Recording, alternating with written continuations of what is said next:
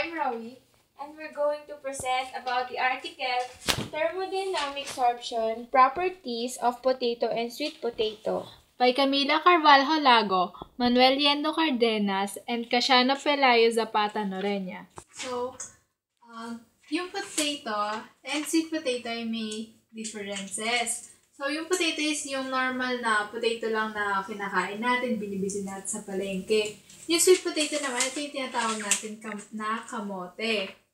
So, the purpose of this study was to determine the differential and thermodynamic properties of the enthalpy and entropy of sorption and evaluate the applicability of the enthalpy-entropy compensation theory for potato and sweet potato flakes at different temperature. So, yung sorption moisture properties of foods have been shown to be influenced by composition, temperature,